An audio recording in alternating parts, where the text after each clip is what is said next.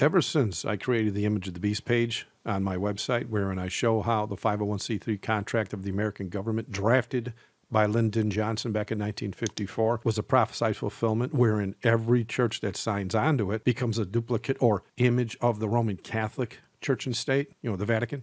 Because we all know the only legal way to have a 501c3 in America is to incorporate or join your church or ministry, for that matter, with the state. Well, ever since I've been saying that, all the preachers and pastors with the 501c3 have said I was crazy for making such a claim. For decades, they have said I was wrong because the 501c3 contract only grants them tax-free status wherein they have no political voice whatsoever. But March 7th, 2006 came along, wherein President George W. Bush signed it into law that all churches with the 501c3 contract are now legally considered government agents of the state with the ability to lobby law. Well, again, the scoffers on the pulpit said no.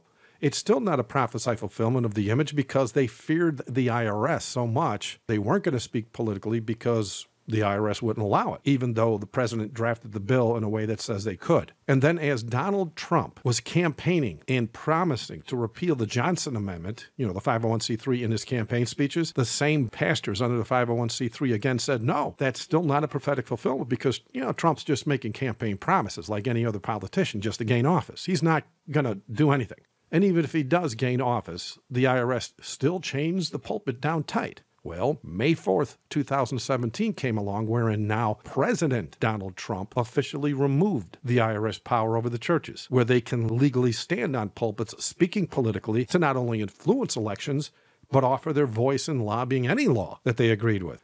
Again, the scoffing pastors claim that the Image of the Beast prophecy cannot be the 501c3 because the divided Senate now is never going to be able to reach the amount of votes they need to make sure a sweeping change such as this would go forward where they could actually repeal portions of the Johnson Amendment, giving the churches the power to emulate the church and state power of the Vatican as the prophecy says they will. Well, with all that said, and mind you, at every single turn, we see how the blind pastors under the 501c3 contract have been completely wrong at each and every signpost along the path of the long prophesied 501c3 contract.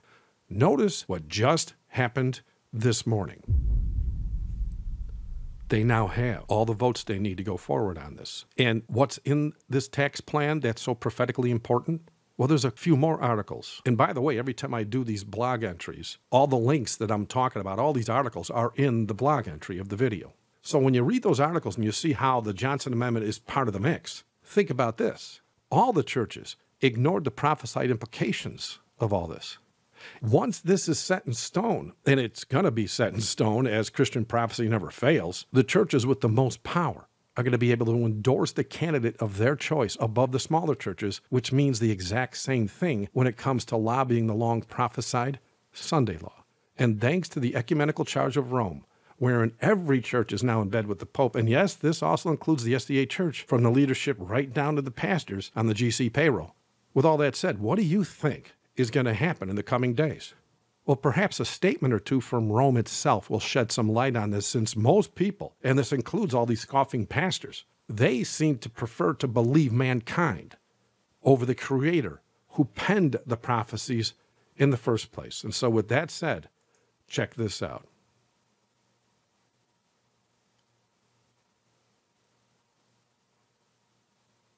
Thank you for watching. God bless.